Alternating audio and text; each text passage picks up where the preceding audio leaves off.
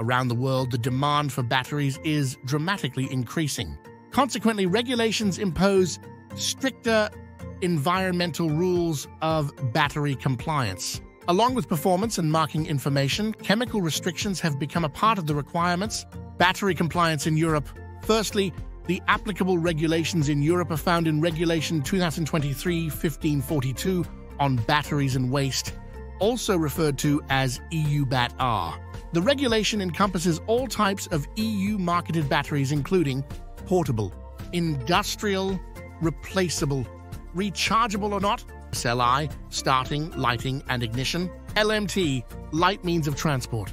Further, this regulation addresses a broad spectrum of requirements from safety and sustainability to recycling and circularity. Finally, any company seeking to import products into the 27 member states of the European Union must comply with these regulations as presented. Non-compliant producers and importers, including dealers and reusers, risk fines and shipping delays. This law restricts harmful substances in batteries, namely cadmium, lead, and mercury. But that's not all.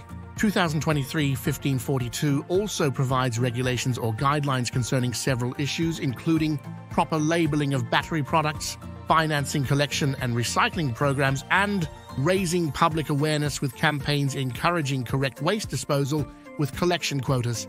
As a side note, producers cannot charge for a separate collection of disposed battery products. Additionally, the REACH regulation, with its list of substances of very high concern and its restrictions under Annex 17, is another applicable EU obligation to batteries. Regulation 2023-1542 is similar to the directive it replaces, namely 2006-66 EC.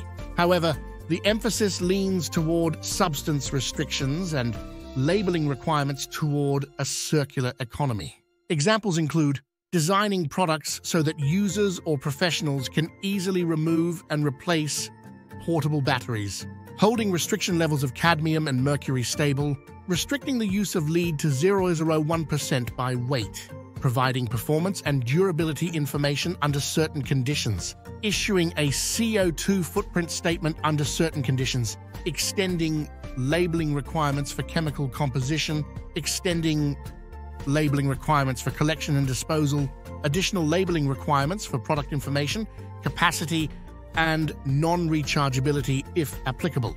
Additionally, the EU BAT-R is a regulation, not a directive. It means the EU member states must apply it as is without national transpositions. Therefore, the implementation practices are the same between all member states. According to the EU Regulation 2023-1542, several environmental labeling requirements apply to batteries, including the following: batteries that contain more than 0.002% cadmium or more than 0.004% lead should bear a label with the appropriate chemical symbol, CD or PB. Beginning on August 18, 2025, all batteries should have a marking with the symbol for separate collection purposes. This symbol is similar to the one per the WE directive. From 2026, batteries are under the CE marking obligations. As a result, manufacturers must affix the CE mark, adhering to specific requirements based on battery types, such as carbon footprint disclosure and performance thresholds. Starting on August 18, 2026, batteries must also bear a label with general information, including the manufacturer, the battery category, the date of manufacture, month and year, the weight of the battery's capacity, any hazardous materials present in the battery other than mercury, cadmium, and lead, any critical raw materials, for example, cobalt, lithium, and natural graphite, present in the battery at a concentration of greater than 0.1% weight by weight. For SLI, exclusively used in vehicles, including cars, RVs, and trucks, LMT, mostly used in electric bikes and electric scooters, and rechargeable portable batteries or secondary batteries, the label should contain definite capacity information.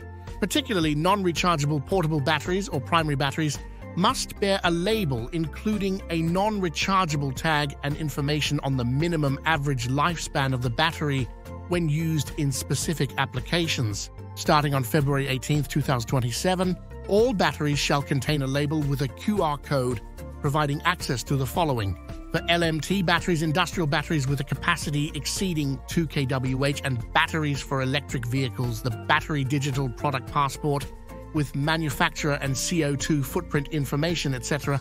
For other batteries, the applicable information, the declaration of conformity, the report, and the information on waste battery management and prevention.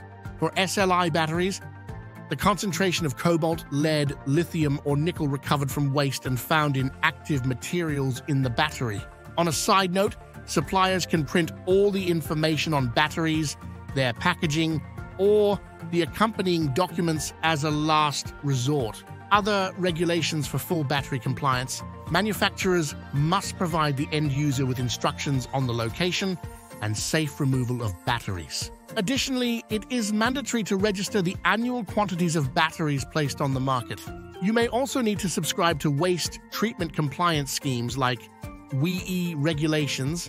Such separate battery waste management is mandatory, and producers must finance it under the Extended Producer Responsibility (EPR). Finally, producers and importers may also have to appoint an Authorized Representative (AR). Are you ready to know more about battery compliance and secure supply chains? Contact Enviapass and talk with one of our experts.